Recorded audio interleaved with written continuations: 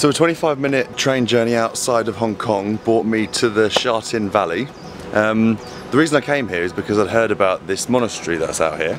And when you get off the train, there's no signpost or anything like that. It just says in the guidebook it's behind IKEA. So you walk through like a little industrial estate and it brings you here to the 10,000 Buddha Monastery, but it's up 431 steps.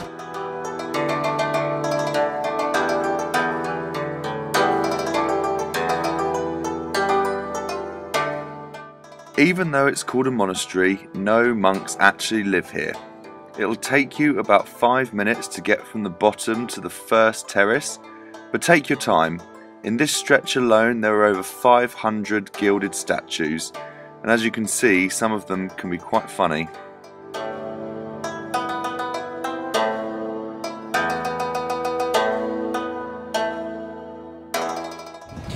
Now, as beautiful as all these Buddhas are, some of them have got really, really cheeky faces, like this fella, for instance.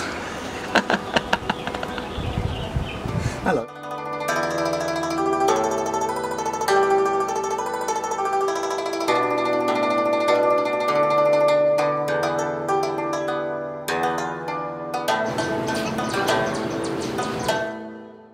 Now, as comical as these statues are to non-Buddhists, each one of these Buddhas represents an important human or spiritual trait. Love, luck, fertility, winning lottery numbers, long legs, a really long arm. You name it, they've got a Buddha for it. Construction of the monastery began in 1949 and it was designed and built by the Reverend Yut Kai. Even into his late 70s, he helped bring bricks and mortar from bottom to top. Centred with its towering red pagoda, the first and main terrace is the heart of the monastery. But it's not until you actually get inside the main temple itself when the name, the 10,000 Buddhas, really come into play. In fact, in this room alone, there are 13,000 mini Buddhas.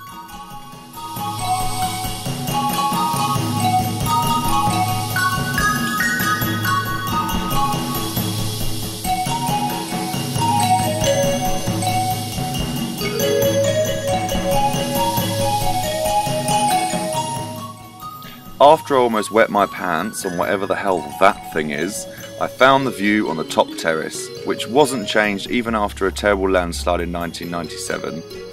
The 10,000 Buddha Monastery is open from 9:30 till 5 every single day, and like all temples in Hong Kong, entrance is completely free. Why not make it part of your journey to Hong Kong?